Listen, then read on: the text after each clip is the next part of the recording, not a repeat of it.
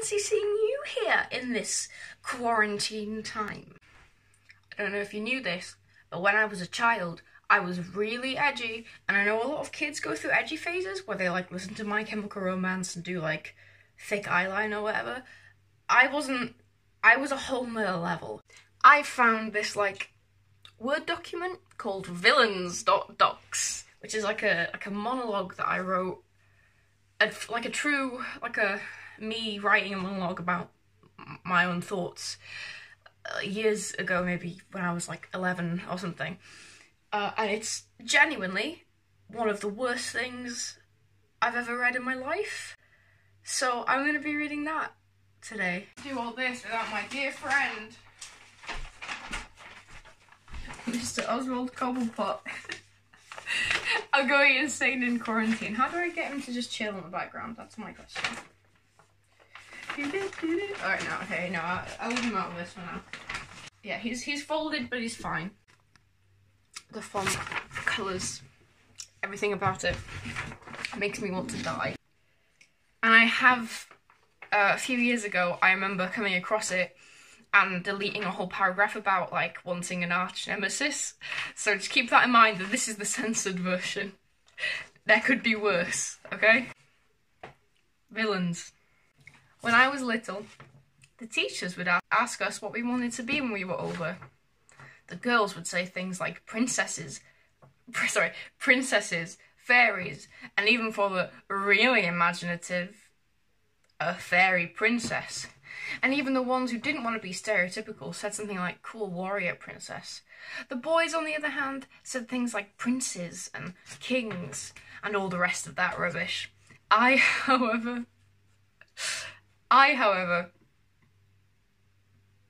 didn't think it was strange at the time to say, an evil queen. I die. Wait, this isn't quite right.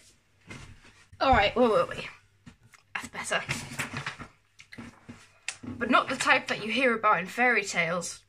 Not the ones who get killed, turn good, or go to jail or whatever. No, I wanted to be the villain who won. I figured out a way to fix my coat so it fits like a cloak with a hood. I bought a little clip-on devil horns, that's true. I looked forward to my favourite day of every year. ... Halloween. Every Halloween I had a different costume. Embracing the darkness within. However, some of the measly peasants dressed up as princesses and superheroes. How dare they defile the darkest day of the year with their ... justice. Actually wait, no, this still isn't right. Give me a sec. Right then. A few years later they'd ask again and again.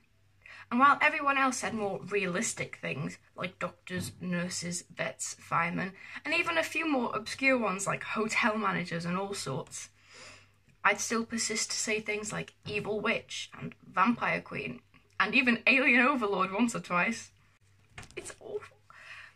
Other children's heroes were always fairy tale heroes or some amazing historical people, always the familiar suspects, whereas mine were basically all Disney villains. I wanted it all. The evil laugh, the loud, clashing lightning bolts flashing frantically behind me, god the alliteration, the idiotic henchman, the dramatic sad backstory reveal, the evil lair, especially the evil lair. That was something I definitely wanted. I put that in brackets just to like amplify that I really did want an evil lair. The cat to stroke while I turned around dramatically and utter the words, I've been expecting you, okay Bond villain. 1. I hadn't perfected my master plan for world domination.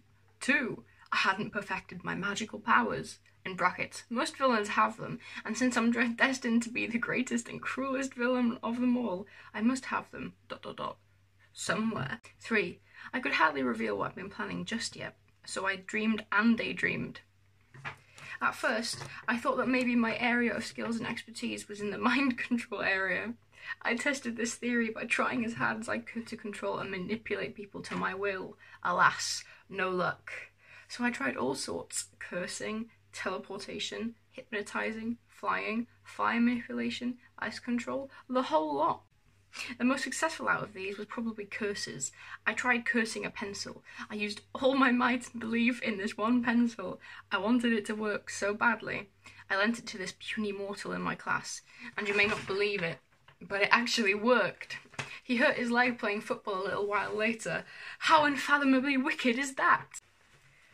What was I doing? Oh yeah, talking about my edgy villain phase, that's definitely over. I haven't experienced in ages. Right, what was I doing?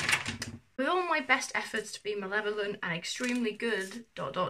at being bad, it didn't always turn out so well. Every time a spell fails, it's just another disappointment I can add to the list. Usually, it ends with some petty, honourable do-gooders making fun of me. It's pathetic.